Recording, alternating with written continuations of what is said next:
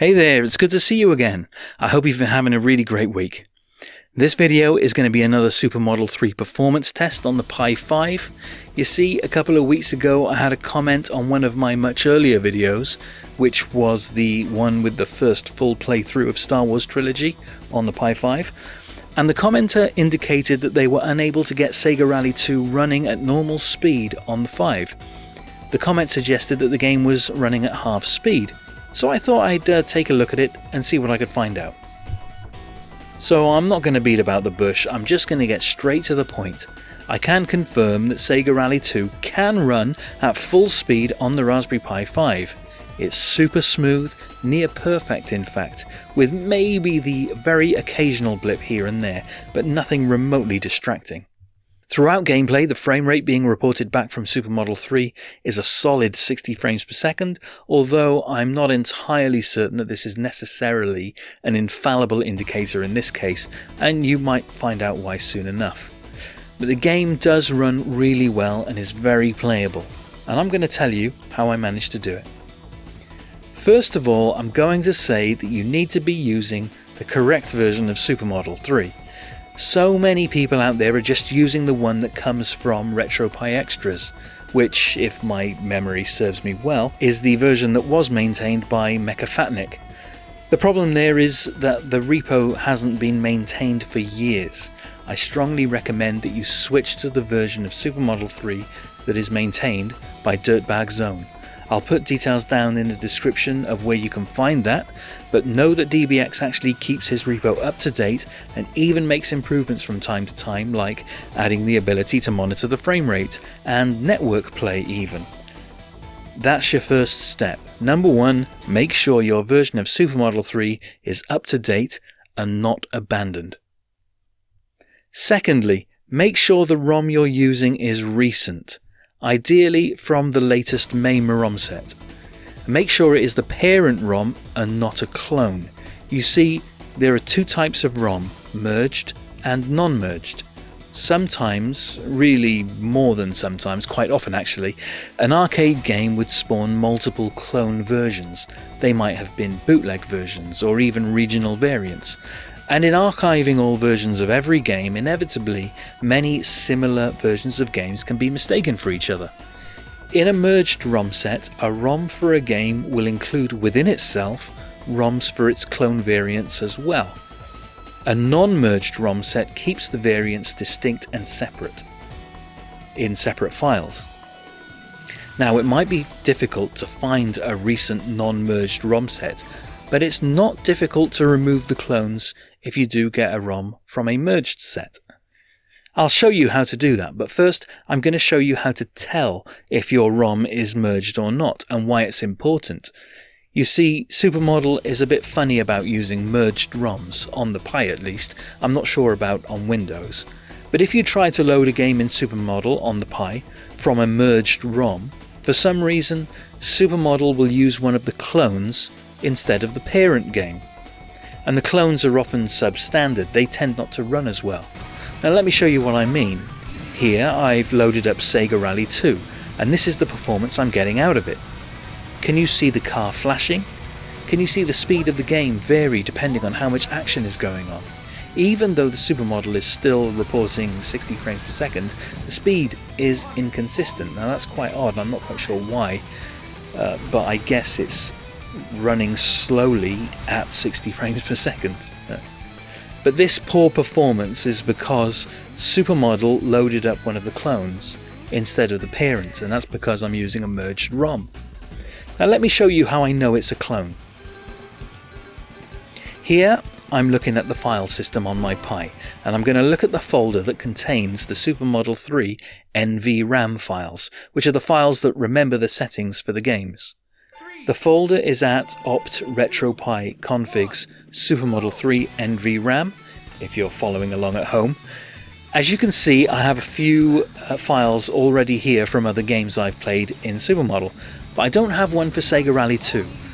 The name of the file here will match the name of the game ROM, and Sega Rally 2's ROM is called S-Rally 2. Its clones will be some variant of that. After I've loaded the game and quit it, I can refresh this and now I can see a new file. It's called SRally2DX. Now, that's not the correct one. That's one of the clones, even though the game ROM that I have is called srally2.zip. It's created an NVRAM file for SRally2DX. So let's fix this. Here I'm going to find my ROM, which is srally2.zip, and I'm going to open it up and see what's inside. Now all these files that are just right there are all part of the parent ROM. I want to keep all those, but at the top these subfolders, each of them contain different files for the various clone versions. And look, here's one called srally2dx. All we need to do is delete these subfolders from the zip, being careful to leave all those other files intact. Simple as that. Now let's go back to the NVRAM folder and delete that clone's NVRAM file. We don't need that anymore.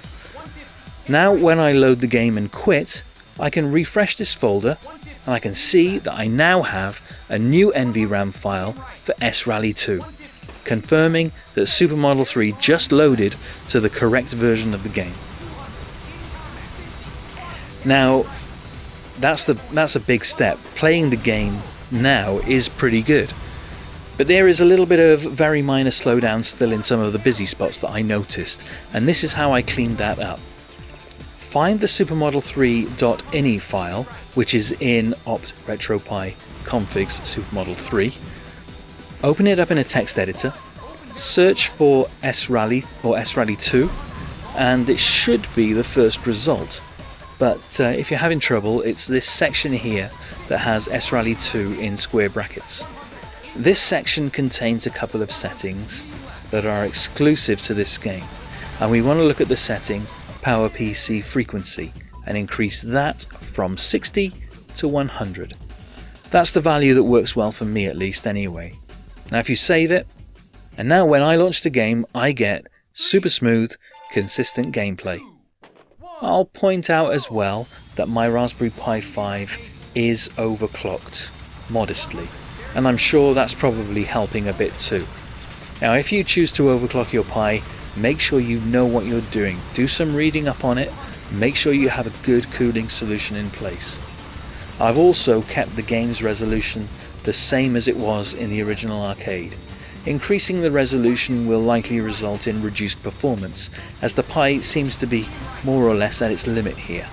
There's not much processing power left to handle exponentially more pixels and maintain performance, so just bear that in mind. Now I'm going to shut up in a moment. I'm going to let you see what my gameplay looks like for a bit. I really hope you found this helpful. If you did, please hit the like button and leave a comment, and maybe you'll consider subscribing to see what I get up to in the future. Anyway, check out some of my gameplay of Sega Rally 2 now, running really well on the Raspberry Pi 5. Have a great weekend.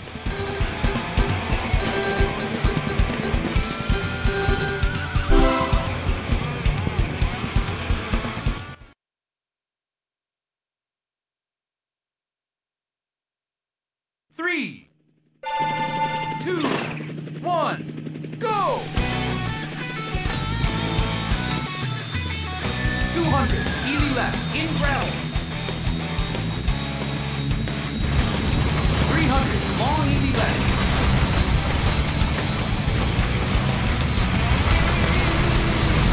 200, long, medium left, water. 150, hard, fast jump, water.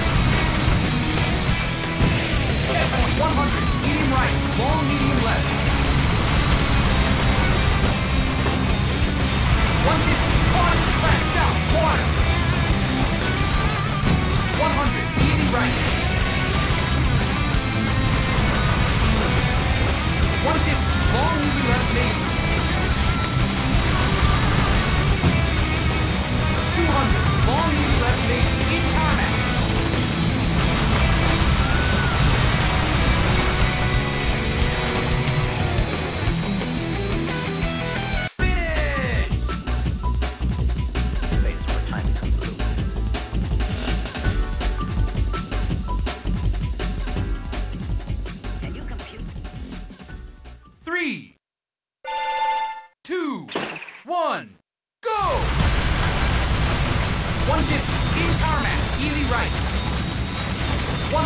easy left, narrow, bridge. 100, easy left, maybe. 150, caution, K right. 150, K right. 150, easy left. 100, medium right. 150, in gravel. 70, very long, easy left. 200, in tarmac. 50, caution, hairpin right. Checkpoint. 100, long, easy, exit. 100, caution, narrow, bridge. 50, medium left, medium right. 100, easy right. 100, medium right. 150, caution, open hairpin left. 100, long, medium right.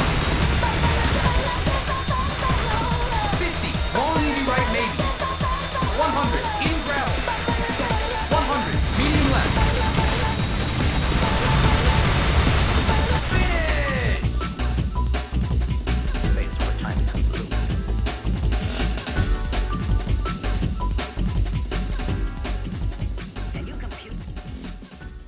3, 2, 1, go!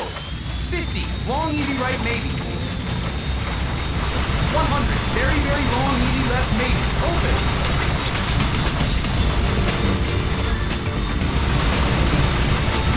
200, easy right, easy left. 70, long, medium left. 150, medium right. 50, medium right. 100, caution, long K left. Checkpoint. 100, easy left. 100, caution, hairpin right. 30, easy low. You're doing great. 150, very, very long.